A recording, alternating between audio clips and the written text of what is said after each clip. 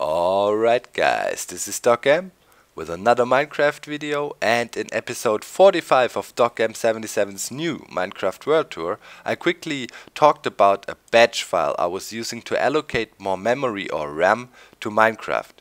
It has two advantages. First of all, it should prevent this Minecraft running out of memory crash, and secondly, it can, but listen, it can, it's not a guarantee, improve FPS in some cases. For me it helped a bit, but it's not like a guaranteed success. But you could give it a shot because it's really simple to do.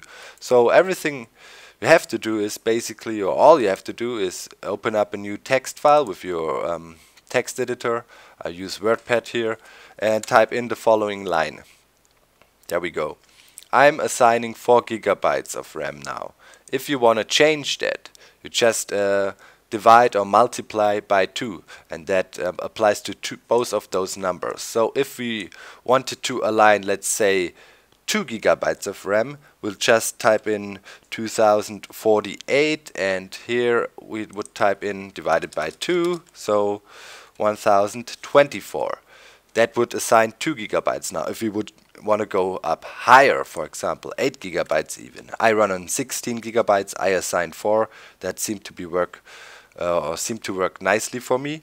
So if you want to go with 8 GB even, you could go with 8192, and here we need half of it, so 4096, right? Yes. So now I would assign 8 GB. Let's leave it like that. Next step, you need to find out where your Minecraft launcher.exe is positioned. In most cases it should be on the desktop. If you want to find out, make sure it's not the jar file, it is the launcher. Okay, that is important. So click on properties if you don't know where it is, and there you have your location.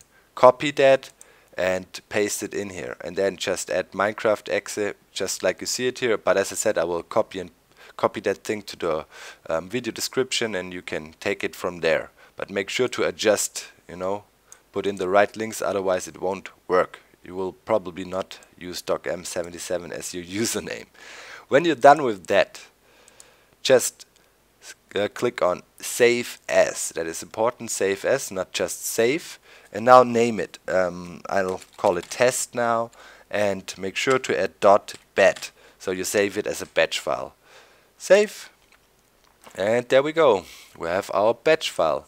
And if you look at its content, we see this contains the command line we just made.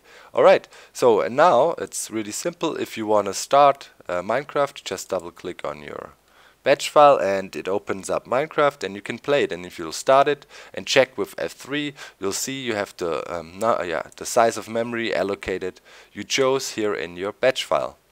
And that's it. That's how you do it. Super simple, really easy to do. Everybody should be able to replicate that, and if you do it like that, if you point to the launcher and not to the jar file, it should work easily for everybody. So that's basically it. I hope you liked that quick guide here. I'm sure many of you people could try it out and see if it brings any success, if it prevents any crashes and stuff, or maybe improves performance. I would be interested in that, to hear from a wider audience if that thing helps for the FPS especially, because it's controversial. I'm not sure. I felt it helped a bit, but let me know, would be much appreciated.